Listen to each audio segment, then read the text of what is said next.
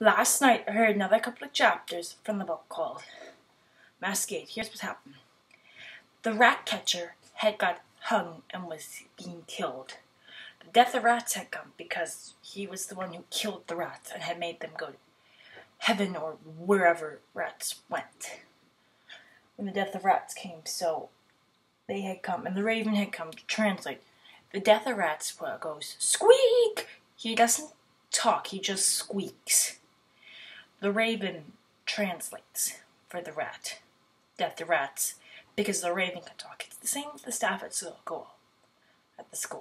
They translate for me when I can't talk to other people so that they can understand what I am trying to say when I'm communicating with my weird language. It was really good to see. I honestly believe that everything will turn out just great. I think that they will find out who's doing this, who the ghost is. I think the ghost is a real person who just gets box 8 for free but never really shows up in box 8, and when he does, he hides.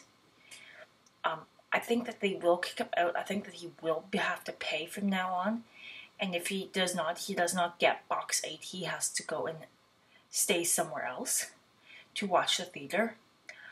It was really, bizarre, but it does make a lot of sense. There really isn't much else to say, so that is all for now.